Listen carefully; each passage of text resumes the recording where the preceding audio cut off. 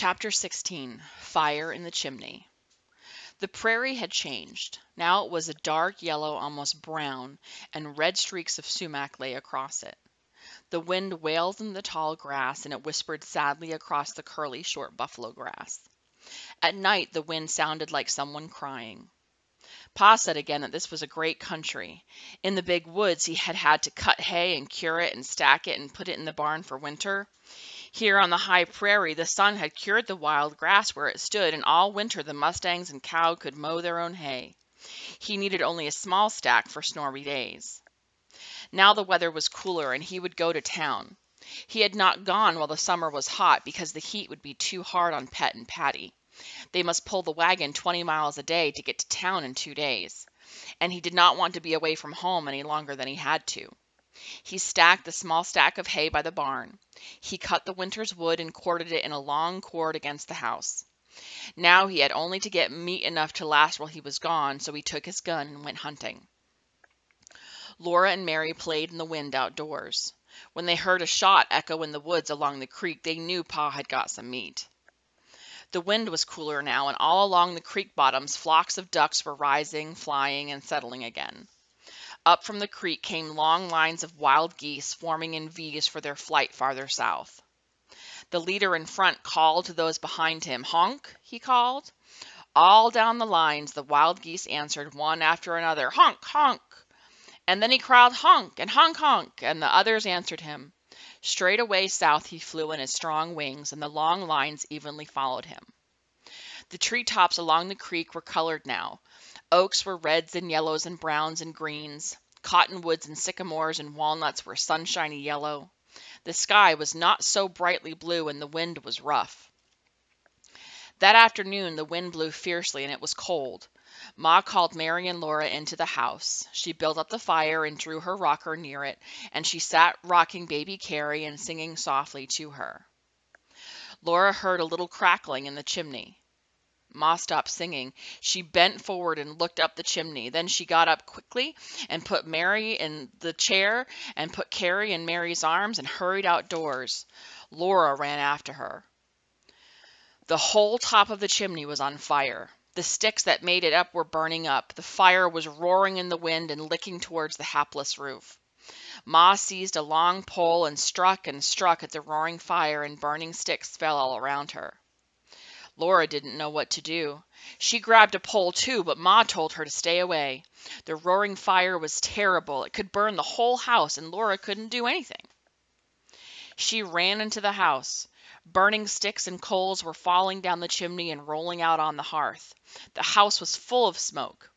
One big blazing stick rolled on the floor under Mary's skirts. Mary couldn't move, she was so scared. Laura was too scared to think. She grabbed the back of the heavy rocking chair and pulled with all her might. The chair with Mary and Carrie in it came sliding back across the floor. Laura grabbed up the burning stick and flung it into the fireplace just as Ma came in. "That's a good girl, Laura, to remember I told you never to leave fire on the floor." She took the water pail and quickly and quietly poured water on the fire in the fireplace.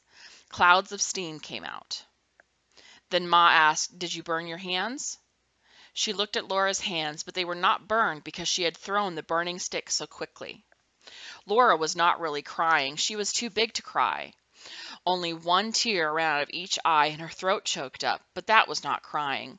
She hid her face against Ma and hung on to her tight. She was so glad the fire had not hurt Ma. "Don't cry, Laura," Ma said, stroking her hair. "Were you afraid?" "Yes," Laura said. "I was afraid Mary and Carrie would burn up. I was afraid the house would burn up, and we wouldn't have any house. I'm scared now." Mary could talk now. She told Ma how Laura had pulled the chair away from the fire. Laura was so little, and the chair was so big and so heavy with Mary and Carrie in it, that Ma was surprised. She said she didn't know how Laura had done it. "You were a brave girl, Laura," she said. But Laura had really been terribly scared. "And no harm's done," Ma said. "The house didn't burn up, and Mary's skirts didn't catch fire and burn her and Carrie, so everything's all right." When Pa came home, he found the fire out. The wind was roaring over the low stone top of the chimney, and the house was cold. But Pa said he would build up the chimney with green sticks and fresh clay and plaster it so well that it wouldn't catch fire again. He had brought 4 fat ducks, and he could have killed hundreds, but 4 was all they needed. He said to Ma, "You save the feathers from the ducks and geese we eat, and I'll shoot you a feather bed." He could, of course, have got a deer, but the weather was not cold enough yet to freeze the meat and keep it from spoiling before they could eat it. And he had found the place where a flock of wild turkeys roosted. "Our Thanksgiving and Christmas turkeys," he said. "Great big fat fellows. I'll get them when the time comes." Pa went whistling to mix mud and cut green sticks and build the chimney up again, while Ma cleaned the ducks. Then the fire merrily crackled and fat duck roasted and the cornbread baked. Everything was snug and cozy again. After supper, Pa said he supposed he'd better start to town early the next morning. "Might as well go and get it over with," he said. "Yes, Charles, you'd better go," Ma said. "We could get along all right if I didn't," said Pa. "There's no need of running to town all the time for every little thing. I've smoked better tobacco than that stuff Scott raised back in Indiana, but it will do. I'll raise some next summer and pay him back. I wish I hadn't borrowed those nails from Edward." "You did borrow them, Charles," Ma replied, "and as for the tobacco, you don't like borrowing anything more than I do. We need more quinine, and I've been sparing with the cornmeal, but it's almost gone, and so is the sugar. You could find a bee tree, but there's no cornmeal tree to be found, so as far as I know, we'll raise no corn till next year. A little salt pork would taste good, too, after all this wild game. And, Charles, I'd like to write a letter to the folks in Wisconsin. If you can mail a letter now, they can write this winter, and then we can hear from them next spring." "You're right, Caroline. You always are," Pa said. Then he turned to Mary and Laura and said it was bedtime. If he was going to start early in the morning, he'd better start sleeping early tonight.